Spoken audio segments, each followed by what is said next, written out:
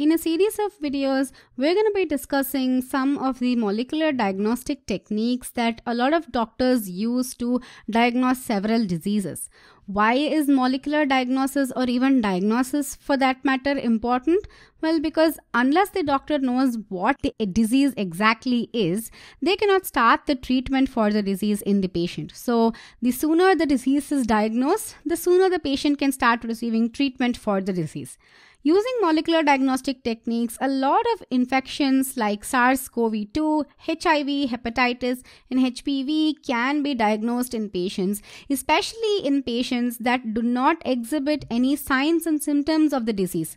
Such people are known as asymptomatic patients, and they don't exhibit the common signs and symptoms associated with these diseases. But the thing is, they can still transmit the diseases to others. So which makes it even more dangerous because they're unaware that they have the disease and they may just go about transmitting it to several others around them. Which is why diagnosing these diseases is very important as early as possible. But why do we have to rely on molecular diagnostic techniques and not on the traditional methods of diagnostics like blood tests, urine tests, or saliva or sputum tests? You see, a lot of the asymptomatic people that have the disease but they don't show the disease is because their blood has very low quantities of pathogens. And these low quantities of pathogens cannot be detected by these traditional diagnostic methods. They need a more precise, more accurate, more sensitive method of detection, which is why we're going to use molecular diagnostic techniques to detect these diseases. Also, a lot of these traditional methods take a long time for the results to come out, by which time the patient has worsened and the treatment plan is going to be delayed. So that's why a lot of the doctors these days, they prefer using molecular diagnostic techniques compared to the traditional diagnostic methods. So what are the molecular diagnostic techniques that we're going to be talking about for a while? In this video, we'll focus on polymerase chain reaction or PCR. In another video, we'll focus on ELISA.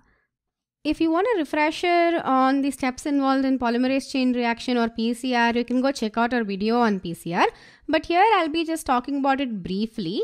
So PCR is basically involved in amplifying DNA present in the sample. So how does it amplify DNA? When we start off the PCR reaction, we start with one molecule of DNA and then we're going to add Taq DNA polymerase, which is a heat-resistant polymerase, the nucleotides needed for new strand synthesis, and DNA primers. So the first step is going to be denaturation, where the strands are going to split up into two. And then the primer is going to come and bind to the separated strands of DNA, and it's going to start replicating the new DNA in both the strands, which is going to give us an amplified DNA. So the trick here is to use the correct DNA primers for our diagnostic needs. If we want to diagnose a bacterial infection, then we know a specific sequence of bacterial DNA. And if the bacterial DNA is present in the sample, then it confirms that the patient has the disease. So we use DNA primers specific for this sequence of bacterial DNA. So only if this DNA sequence, this bacterial DNA sequence is present, the DNA primer, which is complementary to this sequence, this is going to go bind to that specific sequence of bacterial DNA, and then it's going to start the synthesis of the new strand. So after the primer has annealed to both the strands, then the next step is extension of the primers.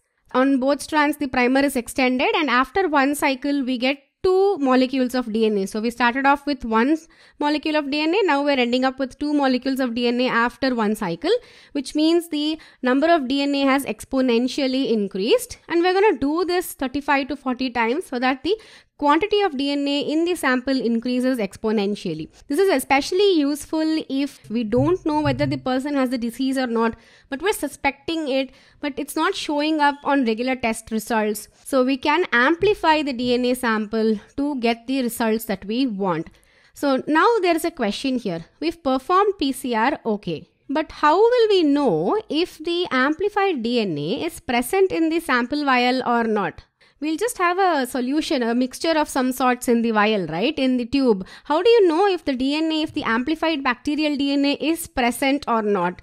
We are going to need some methods to visualize the DNA present and also some methods to quantitatively estimate how much of the DNA is present. How do we do that? How do we visualize the DNA? One method that is commonly used in diagnostic techniques is adding fluorescent dyes. Now, what are fluorescent dyes? Fluorescent molecules are something that will glow, right? So, we're going to add to the PCR sample itself, we're going to add fluorescent tagged nucleotides. So, if the nucleotide is A, G, C, whatever, it will be tagged with the fluorescent molecule. If the specific bacterial DNA sequence is present and the DNA primer goes and binds to that bacterial sequence, only then will these fluorescent molecules be attached to the newly growing strand. So this way we can analyze the fluorescence of the sample. Computers and other techniques can be used to analyze the fluorescence of the sample. And if the DNA has amplified, if the specific sequence is present and if the DNA has amplified, then we would get a lot of fluorescence in the sample. The amount of fluorescence will tell us the concentration of DNA in the sample, which means that more of these nucleotides have been incorporated into the amplified strands, which means that there is more concentration of DNA. Another method uses gel electrophoresis. So if you're not familiar with gel electrophoresis, I suggest you check out our video on gel electrophoresis. So what this does is that we're going to use agarose gel and then use it to separate the DNA fragments based on their size. So we have this agarose gel setup. We're going to make small wells here in which we're going to load the DNA. Before we load our sample DNA, we're going to take a marker DNA sample. So what this marker DNA sample has is it has known DNA fragments of pathogens, specifically the pathogens that we're testing the sample against. So if it's a bacterial pathogen that we're testing in the sample, then we're going to have DNA fragments of that bacteria. So we're going to load the marker DNA which has these DNA bits of bacteria, and we're going to run the electrophoresis setup. Because DNA is negatively charged, the DNA is going to move towards the positive end. The smaller bits of DNA are going to move longer distances, whereas the larger bits are going to stay right here. Now, why is this marker DNA important? Because they are going to act as a standard or a comparison against which we can compare our sample DNA. So that's what we're going to do next. We're going to load our DNA that we've obtained from PCR, the DNA sample, and then we're going to see if there are matching bands against this marker DNA.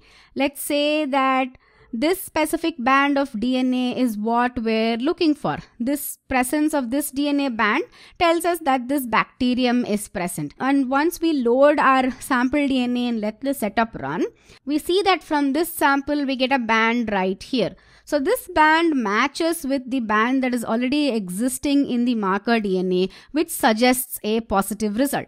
If there is no matching band, if the band is formed here, but we are looking for this specific band, then that indicates a negative result. So these are some methods that are commonly used to diagnose a lot of diseases, not just pathogenic diseases, but this gel electrophoresis can be used to detect the presence of several cancers, because the cancers are caused by mutated genes, right? So we're going to load the DNA containing those mutated genes and check against a marker DNA of several mutated genes. That's going to tell us the specific type of cancer that is present in the patient, and also to detect the presence of genetic disorders. They can also be diagnosed using PCR and gel electrophoresis. We'll end this video right here. We'll pick up the next video where we're going to talk about ELISA.